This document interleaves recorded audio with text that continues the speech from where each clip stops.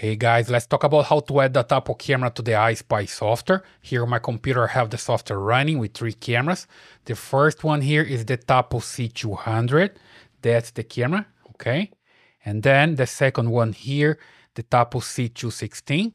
It's running here as well. I just click here, I see the image here on the right side. And finally here I have the Tapo C100. That's the one here on the top. So basically 3 TP-Link Tapo cameras working with the iSPY software. So it's pretty easy to set up.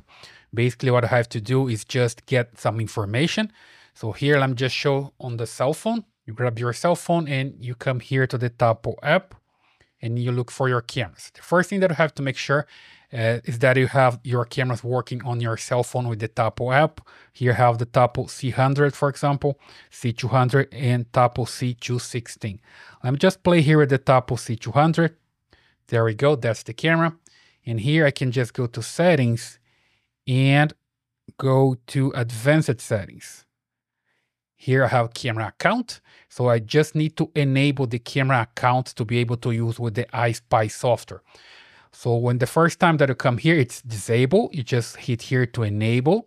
And then it's going to pop up a message asking you to create a username and password, which I already have here.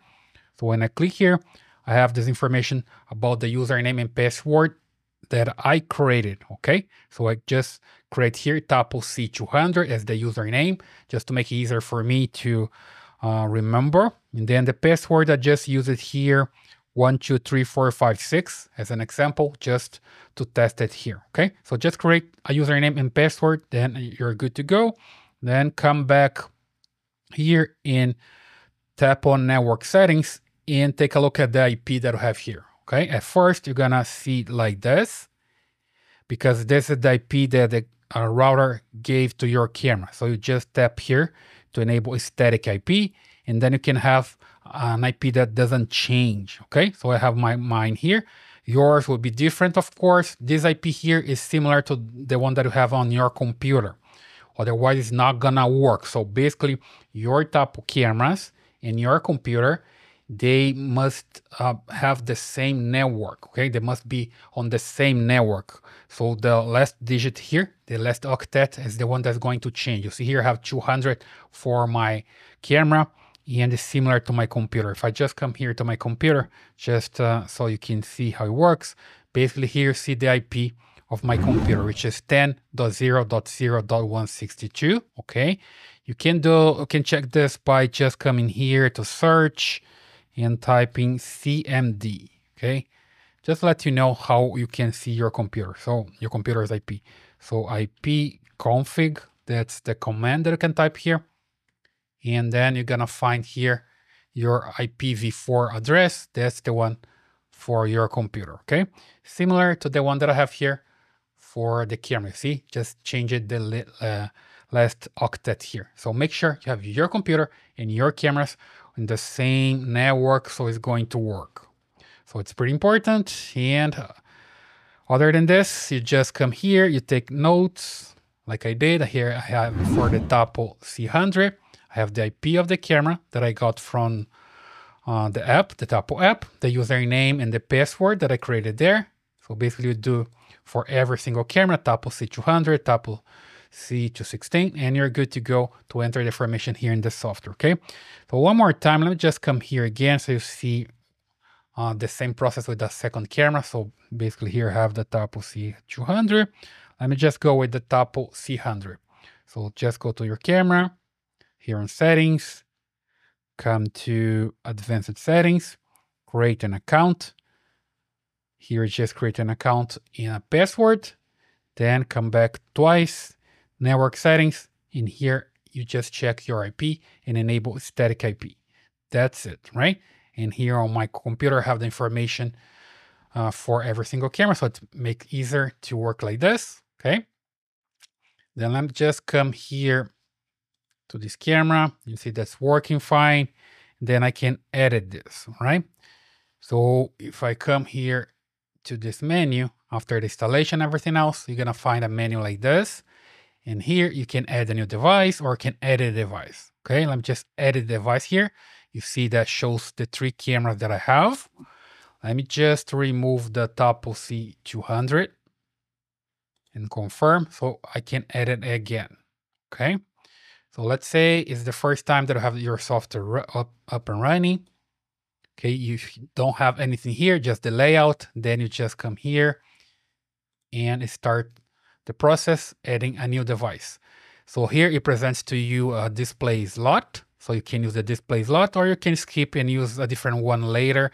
You can change the layout here. But I like this one, for example. I just use this interval slot here. So I click here and gives me this menu where I can just add a new device. So I come here to the network camera wizard, and here I can select record on detect and record raw. I can select the options that I want here.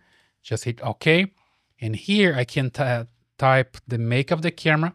So when you just type here, for example, typo, it completes to you for you. So you can just come here and select the camera Tapo C200 and give the camera name. So here I gave this name before. That's why it's here yet. Okay, Tapo C200. No, here is the username. Sorry. Okay, the username that I have there for your camera, the one that I have just here, right? For the Tapo C200, the username is Tapo C200. I created there on using the app. Okay, so the camera password, as I told you before, I'm using 123456. So just simple like this. So the make, which is Tapo 200, the username and password that I have there, channel 0, just leave it like this, hit next, and here's going to look for the cameras in the network. You can just refresh here and start scanning and looking for the device that you have available on the network, okay? And basically, if it doesn't find, you can type this, you can tap this here yourself. But basically, it's going to look for the one that you have available there. And you know that the one that you're looking for is the Tapo with the 200 here, because I know that's the IP address that I'm looking for, okay? Based on the information that I got from the camera. So use this one. Then it's going to present to you some streams that you can use, URL streams. So the first one here is the one with the higher resolution. So stream number 1. Later you can even change if you want to, okay? So I'm gonna use the second one here. And then it's connected to the camera, and there we go. Now I have the camera live there. Then I can change the name here. I mean, just type here Tapo C200 as the name of the camera. Network camera, I'm good with this one. Location, you can also select the location here if you want to. Create group, like for TP-Link cameras, and you're good to go. And also select the icon here. Let me just select this one, for example, and device color. You're free here to select any color that you want. And some notes. Let's say, for example, Tapo C200 indoor camera. Just anything that you want to put here, you're good to go. So I'll just hit OK here, and it's working, okay? So pretty easy. And you can also check here, they'll have some information here, and here you have the logo. Sometimes like it's overlapping here, the information or what the software is doing on top of the camera. So you can come to your camera if you want to. Let me just come here to my cell phone. And here, come back to this one. This is the Tapo 200, okay? Let me just double check. Now, this is the C216, okay? So Tapo C216. You see here that I have this timestamp.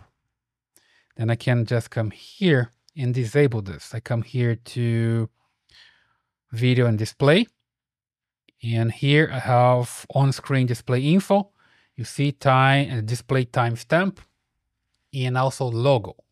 I'm just approach here so you see that I can just tap here to disable the display.